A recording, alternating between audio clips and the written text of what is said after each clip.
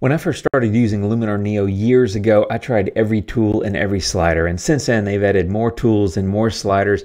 There's probably 200 individual sliders in Luminar, and I continue to experiment and learn these tools, but I keep finding that I come back to 3 tools the majority of the time. They're powerful, they're amazing, they give you incredible results, they're not that hard to learn, and they can make your photos look fantastic. In this video, we're going to cover those 3 tools. I'm going to show you how I use them. We're going to get started right now. I've got this photo here, which is fairly flat and fairly boring, to be honest. And what I want to do is amp up the light and the color. And those are the 2 things that I spend the most time editing when I'm editing a photo. These are the things that I adjust the most. Tool number 1 is develop raw. If you're not shooting raw files, I do recommend that you do that. You get more data. It's a richer data set, gives you a bit more leeway in post. But even if you're shooting JPEGs, you can still use what would then be called develop. It's an incredibly powerful tool. It gives you so much control over the light and the overall color. Look, I'm going to go ahead and get started here. So on a photo like this, I'm going to bring it a little bit brighter. I like to add contrast, but I tend to do highlights and shadows first. So I'm going to pull the highlights down, lift the shadows a little bit, and then come back and add a little bit of contrast. I want to have nice contrast in the photo, but I tend to like to do exposure, highlights, and shadows first. As far as whites and blacks, you get a little bit more flexibility here in terms of adjusting that light. And I'm going to make these blacks a little bit brighter. And what I'm going to do in temperature is slightly cool this off. Now, we are going to be adjusting color in this video, and one of the tools is it is the actually best tool for controlling color. I'm going to take the tint a little bit to the right to create a little bit more of that magenta look. I skip saturation, I give it a little bit of vibrance. I don't like to do very much color work here in Develop Raw. I prefer to do that in other tools. We're going to get to that in a second. A little bit of sharpening, 15 or 20. I'm not going to do any noise reduction, no optics, no transform. But let me show you the before and after for this specific tool. Before and after. Now, it's already a much better looking photo, but this is where I like to jump into tool number 2, and that is super contrast. If you've been here before, you know that I love to start with Develop Raw and super contrast because they are the 2 best tools at adjusting the light and getting me started. What I'm always doing when I start an edit is getting the light right, and I do color next. So I'm going to come in, and usually I pull these to about 25 or 30, and what it does is you can see it's already making a nice impact on the overall look of the photo. And then after I do those contrast sliders, I like to come back with the balance sliders and play with them a little bit. I actually want to brighten that sky a little bit. This was a sunrise in Las Vegas. I was just about the only one out, except for maybe some people that hadn't yet been home. But I want to come in here, and I'm going to actually take this balance on the midtones, slightly left as well. And then usually on the shadows balance, I go a little bit right to the right, and that creates a little bit deeper and richer look in the shadows. So before and after, not a massive difference, but it gives you a lot of control. Let me show you if I adjust this balance even further. You can see how much control I'm having over the light in the sky, and the same with the midtones, right? In fact, I think I'm going to take the midtones a little bit further, and that's going to further accentuate the difference between the dark parts, which are these trees that are in shadow. Maybe pull that balance back a little bit, maybe pull that contrast amount back a little bit, and one more time, before and after, subtle but powerful difference.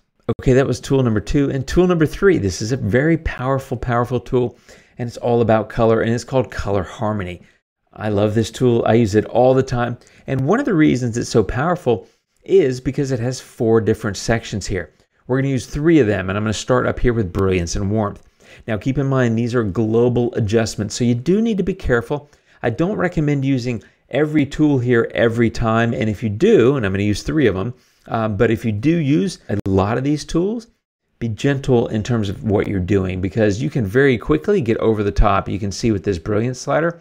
So I'm going to give that a little bit of bump. I'm going to get a little bit of warmth as well. And what I like to do in my edits is actually play the warm and the cool off of each other. It creates a little tension in the photo, and that color contrast, I think, helps accentuate the overall look. Now, having done that, I'm going to get into split color warmth. And here, I like to take these warm colors and drag them to the right to create additional warmth. And that's going to amplify that warm color.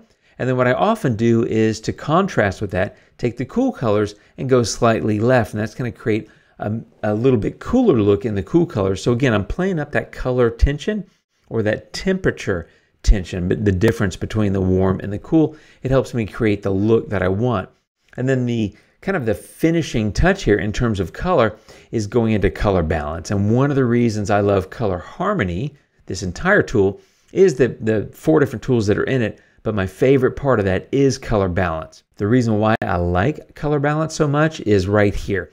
You have the ability to adjust shadows, midtones, and highlights. And we're going to start on the highlights.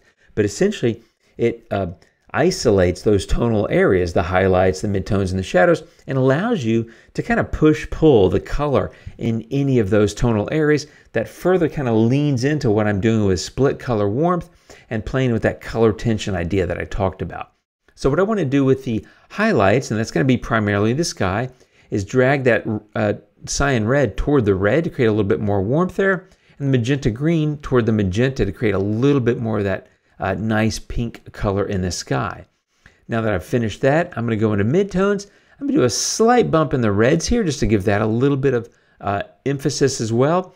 And then usually what I do is go into shadows and I go the opposite there. This is again playing up that color tension. So I'm going to go to the right a little bit, and that's going to create a little bit darker, deeper blues in those shadows. Let me show you the color look overall before and after. Now, one thing I noticed after using these 3 tools is I still want to do a little bit of work in the sky. And what you can do is go to the Edits tab, go back into Develop Raw, and I'm going to pull these highlights down further and take a look at that sky. It gives me a lot of control over that. And that's why I like to use these tools, because it isolates those areas, highlights being in the sky, and I need to adjust that.